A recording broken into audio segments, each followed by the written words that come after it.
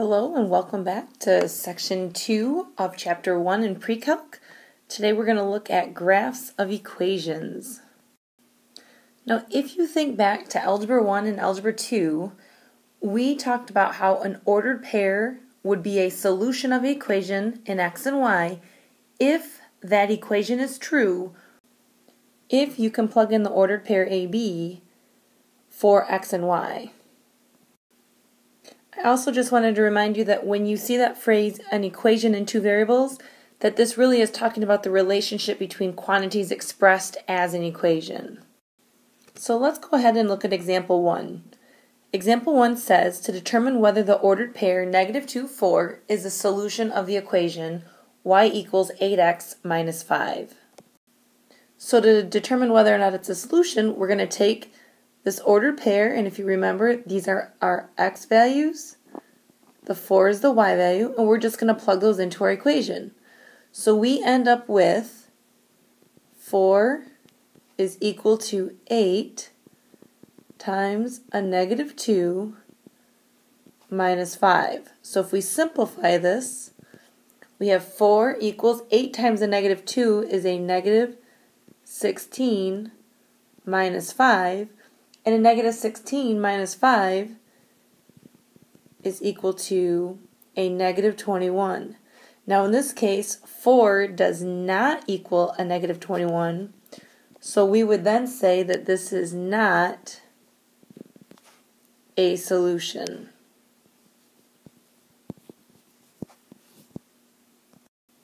When we start talking about sketching or graphing an equation, the most basic technique that we have is called the point plotting method. And the point plotting method just says that if it's possible, you want to rewrite your equation so that one variable is isolated, and typically we do that. We'll set it as a y equals equation, but essentially you want to isolate a variable on one side and put everything else on the other. Then you're going to make a table of the values, typically your x and y values. You're going to plot these points. And then the last thing you want to do is you want to connect the points with some type of a smooth curve or line. Now in example 2, we're going to sketch the graph of y equals a -3x plus 2. And if you notice right here, I did create a table. Our equation has already isolated the variable y for us, so we don't have to do any further modifications with that. And I just created a column for x's. We're going to take those x values, plug it into this equation to solve for our y values, and then that's going to give us our coordinate point. These coordinate points that we'll put in here are then going to be plotted on our graph. Now the one thing I want to make sure that you guys do is in your homework, I have several different types of graph paper. Please use graph paper when you're plotting these in your homework. Now, to get back to the example, I'm just going to pick a couple arbitrary points. And in this case, I'm going to pick values of -1 for x, 0, 1, and 2. And if I go in and I plug a -1 in to this equation here, I end up with 5. If I plug a 0 in, I end up with 2. If we plug the +1 in, we get a -1. And if you plug this +2 in, you get a -4. So what this has done is we have now created coordinate points, or an ordered pair, of -1, 5, 0, 2, 1, -1, and 2, -4. And it's these ordered pairs here that I'm going to plot. So when I do that, I'm going to come over to my graph, and I have -1, 5, which will be right here. 0, 2 will be right here. 1, -1 is going to fall here, and 2, -4 will fall right here. And if you remember, the most important thing that you still have to do yet is to connect all of these points. So if I go ahead and connect these points, I'm going to get a line that looks something like this. And just as a confirmation, when I look at my basic equation, I have a first degree polynomial, which means it should be a linear line, which is what I ended up with. So it's kind of a good second check. Now example 3 is very similar. It says to sketch the graph of y equals 1 minus x squared. And again, I'm just going to pick some arbitrary points. So this time I think I will do -1,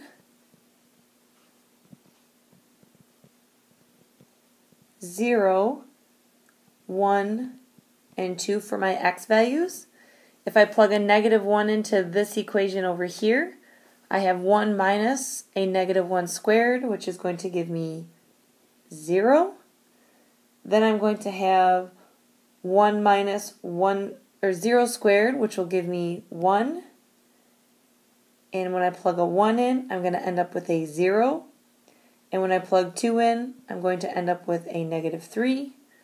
So the ordered pairs that I just generated are 1, 0, 0, 1, 1, 0, and 2, -3. I'm going to predict before I actually graph. When I look at this function right here, I see I have a negative x squared, or a negative second degree polynomial. A second degree polynomial tells me I'm going to have a parabola, and because it's negative, it should be downward facing. So now when I go and plot my points, I have -1, 0, 0, 1, 1, 0, and 2, -3. When I go ahead and connect my points, I see that I still have my downward facing parabola, so I am good to go. Again, it's very important that you learn to predict the basic shapes of our functions. Now, even though point plotting is relatively easy to use, it does have its limitations. The biggest thing is if you do not pick enough points, or you pick points that are kind of spread out, you may misinterpret or not grasp the true shape of the graph. So sometimes it's actually better to use other methods. Now, another method that we could use would be to find the zeros or the solutions of a function, because the solutions or zeros occur at our intercepts. And when we try to calculate intercepts, we can actually have graphs that either have no intercepts, one intercept, or several intercepts. And these are just a few examples. If we have a graph that has no x-intercept but one y, we're going to get something like this. We have the y-intercept but nothing touching the x-axis. This graph here has 3 x-intercepts and 1 y-intercept. This one here has 2 y-intercepts with only 1 x, and the circle graph has no x and no y-intercepts. And again, back in Algebra 1 and Algebra 2, you did learn how to calculate your intercepts. If we want to find our x-intercept, we're going to set y equal to 0 and solve for x, and you'll get some coordinate point that looks like x, 0. If you want to solve for your y-intercept, you're going to set x equal to 0 and solve for y, or you'll get a coordinate point that has 0, y. So that takes us to example 4 that says find the x and the y-intercepts of the function y equals -x squared minus 5x. So let's start out by looking at our x-intercepts first. As we mentioned earlier, to find your x-intercept, we're going to go and set y equal to 0. So that means I'm going to go 0 is equal to a -x squared minus 5x. I see that I have an x in both terms. I actually have a -x within both terms. So I can factor the -x out. And that's going to give me a positive x plus 5, which then gives me 2 factors. I have this factor and this factor. So my solutions then would become x equals 0 or x equals a negative 5. So that tells me then that my intercepts are at the coordinate point 0, 0, because remember our y values will always be 0, or I have negative 5, 0 as my other intercept. We're going to go through the same process for the y-intercept. The only difference with the y-intercept is that we're actually going to set x equal to 0. So in this case, I have y equals a negative 0 squared minus 5 times 0, or in this case, y equals 0. So then my coordinate point is actually, we already said x was 0, and I just calculated y to also be 0. So our y-intercept also occurs at the point 0, 0. So my final answers are going to be 2 x-intercepts and 1 y-intercept. Another little trick that we can use when graphing equations is to know our symmetry. We have 3 different types of symmetry, and those 3 are going to be with respect to the x-axis, the y-axis, and the origin. Now just some quick sketches. If we're looking at symmetry with respect to the x-axis, that's going to be something that looks like this. Okay, and you're going to be given a point here that would fall at x, y, and the corresponding point would be x negative y. If we have symmetry with respect to the y-axis, that's your standard parabola. Okay, and you're going to be given a point here that would be a negative x, y, and a corresponding point over here that would be the positive x, positive y. And if you have symmetry with respect to the origin, you're going to end up with something like this. And here you would have the point negative x, negative y, and the corresponding point then would be a positive x, positive y. So these are just some rough ideas of what the different types of symmetry look like.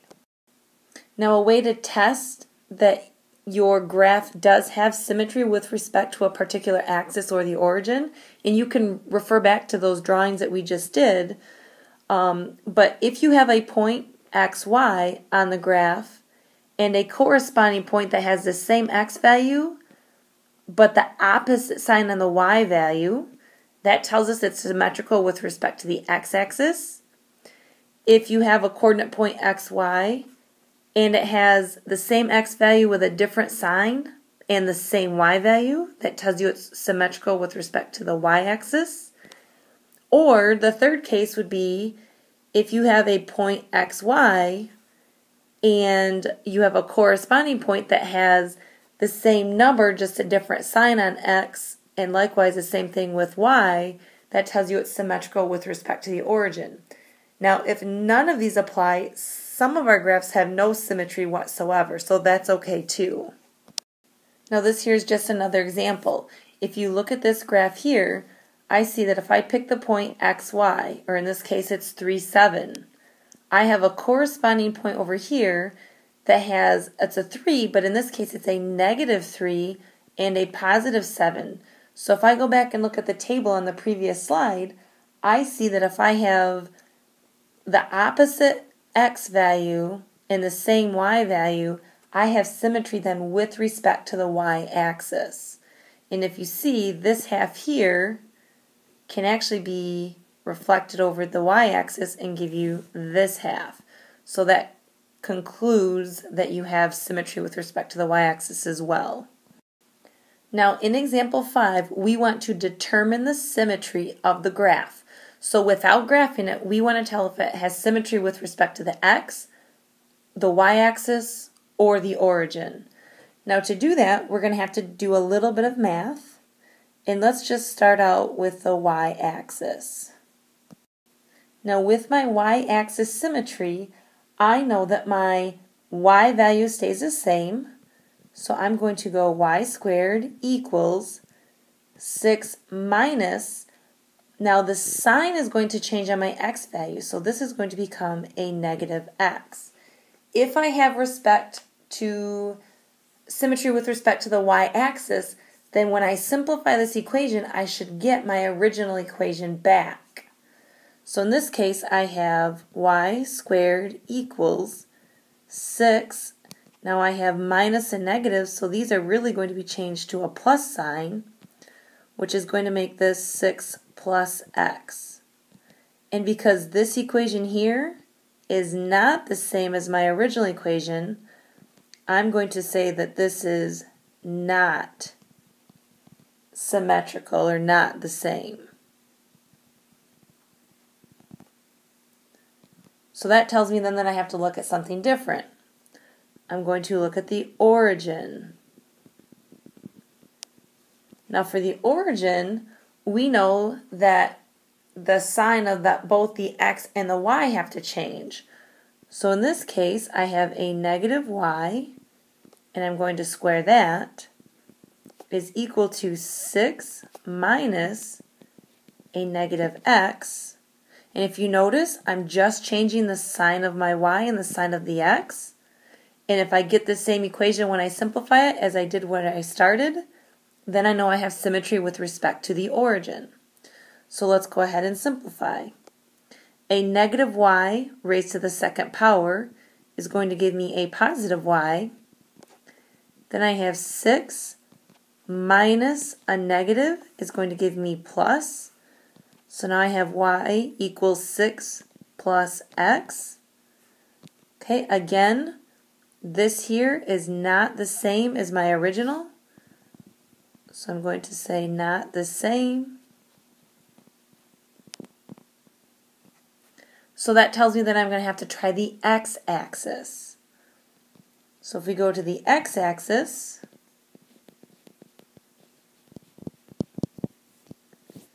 the difference on the x-axis is that our y value changed signs, but our x stayed the same. So in this case, I have a negative y squared is equal to 6 minus x. So a negative y squared is going to give me a positive y squared. And that's going to equal 6 minus x. Now, this equation here is the same as this equation, so now I can say that this here has symmetry with respect to the x-axis. If you have questions on this, please, please, please let me know in class. Okay, at this point you can put your video on pause, read through the algebraic test. We pretty much did the algebraic test in the last example, but if you, in a nutshell, like it says, if you have symmetry with respect to the x-axis, you should be able to replace your y value with a negative y and give you an equivalent equation, which means that it should be the same thing as your original equation. Likewise, if you have symmetry with respect to that y-axis, you're going to replace your x with a negative x and get that equivalent equation. Or if you're symmetrical with respect to the origin, you should be able to replace both x and y with the negative x and negative y and give you an equivalent equation. Okay, so example 6 says, use the algebraic tests for symmetry to determine the symmetry of y equals the absolute value of x minus 1. So I'm just going to start out with the x-axis symmetry. Okay, and remember, if you're replacing, or if you're doing symmetry with respect to the x-axis, you're going to replace your y value with a negative y. So in this case, I'd have a negative y is equal to the absolute value of x minus 1. Okay, and looking from here to here, I'm going to say that these are not equal. Okay, therefore the symmetry is not with respect to the x-axis. So that's going to tell me that I have to go to the y-axis symmetry. And for the y-axis symmetry, we're going to change the sign of the x value. So I have y equals the absolute value of a negative x minus 1. Well, when I look at this equation here and this equation here, they're still not the same because of this negative x value. So therefore, I can conclude that these are not equal and there is no symmetry with respect to the y-axis. So now I'm going to go and check the origin. And symmetry with respect to the origin means that I change the sign of the y value and the sign of the x value. So I end up with a negative y equals the absolute value of a negative x minus 1. And by doing this, I should see that this equation is not the same as my original, so these are not equal. Now because I got 3 different tests, all of which told me that they were not equal, that tells me that I have no symmetry with respect to the x-axis, the y-axis, or the origin. So you can go ahead and list that out and say that there is no symmetry. Okay, and if you sketch this graph on your calculator, you will see that you actually get a graph that looks something like this, where the vertex of that absolute value function is actually shifted over. Okay, and the last thing we're going to talk about in this section is I want you guys to be able to recognize standard equations for graphs. Something like y equals mx plus b you should know is going to be a straight line. Something in the form y equals ax squared plus bx plus c. You should know that this graph here is going to produce a parabola. This equation here, the quantity of x minus h squared plus the quantity of y minus k squared equals r squared, I hope by now you know will generate a circle. Okay, these are some of the basic functions that you need to start being able to recognize. So our last example says the point 1, negative 2 lies on a circle whose center is at negative 3, negative 5. What we need to do is to write the standard form of the equation of a circle. Well, if you recall, the equation of the circle was the quantity of x minus h squared plus the quantity of y minus k squared is equal to r squared. Now we are also given another key piece, and that key piece was the fact that we have a center is at negative 3, negative 5. And if you recall, our coordinates of our center point are actually this h and k. So I can rewrite the standard form of my equation as x minus a negative 3 squared plus y minus a negative 5 squared is equal to r squared. So if I simplify that, I have the quantity of x plus 3 squared plus y plus 5 squared equals r squared. So we are almost in our standard form. The only thing we're missing now is our r value.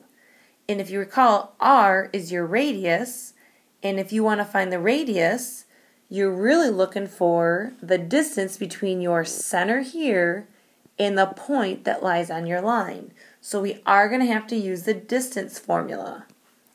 So that r value is really equal to your distance formula.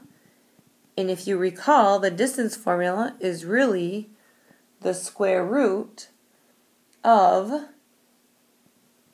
x2 minus x1 squared plus y2 minus y1 squared.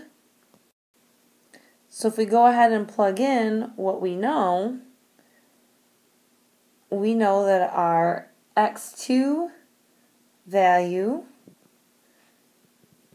is going to be 1 minus a negative 3 becomes 1 plus 3, the quantity squared, plus a negative 2 minus a negative 5 becomes negative 2 plus 5, that quantity squared. So this is going to give us the square root. 1 plus 3 is 4. 4 squared is 16. Plus negative 2 plus 5 is 3. And 3 squared is 9. So the square root of 16 plus 9 gives us the square root of 25. Or we have a radius of 5. So your final answer of that circle should be the quantity of x plus 3 squared plus the quantity of y plus 5 squared is equal to our r squared value, which is really 25. And that completes our last example.